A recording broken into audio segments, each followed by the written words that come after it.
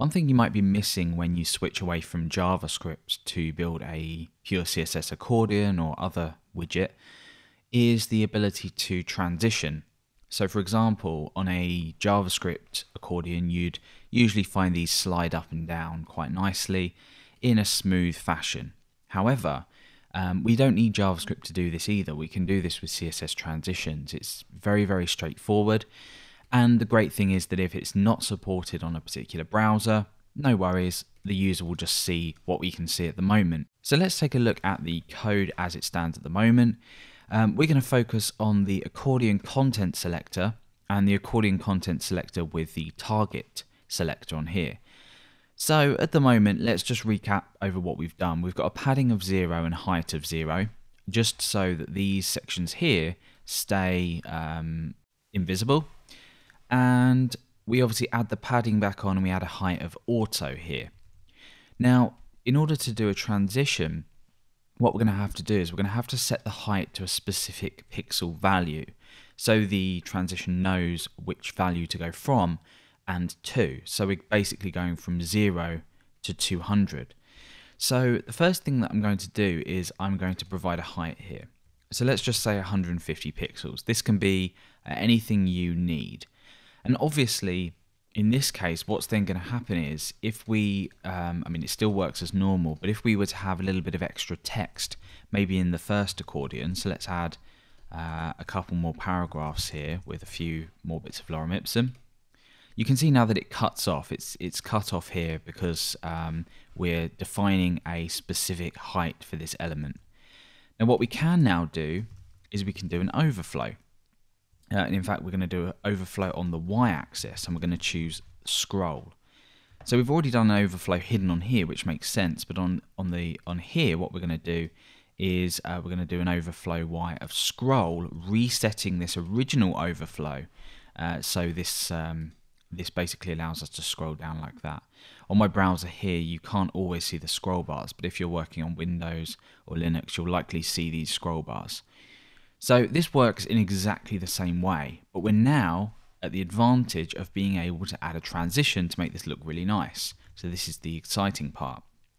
So I'm going to add my WebKit vendor prefix here, so transition, and I'm going to duplicate this down in a minute and do the non-prefixed version as well.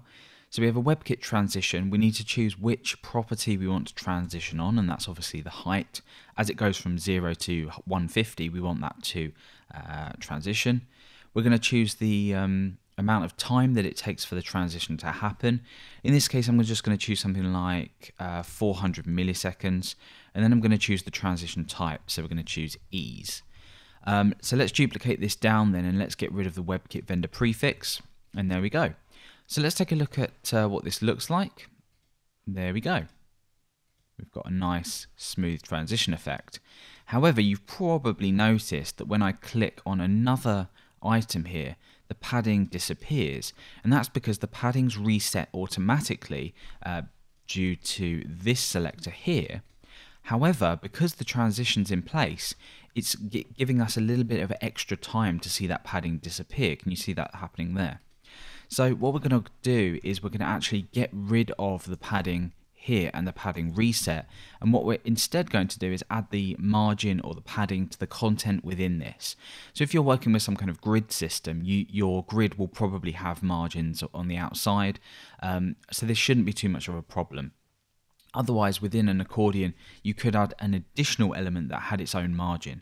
So you could either do something like margin on this P, like so. Margin of 20 pixels, sorry. And then you'll have the following. So that won't affect that. So now everything pretty much looks perfect. This is looking really, really nice.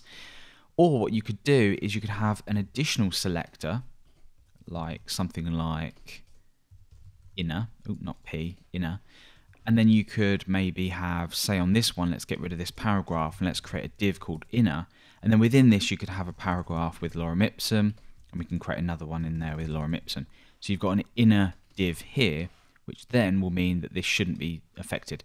The reason that's happening is because we've got paragraphs within here with more margin.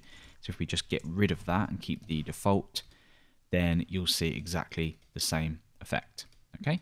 And obviously the reason these are going is because we're now we don't have an inner div in there, but you could adjust that.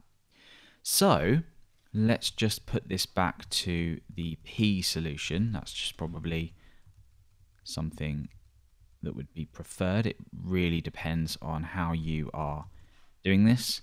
And there we go. There's the final result. A nice transition effect on our pure CSS accordion.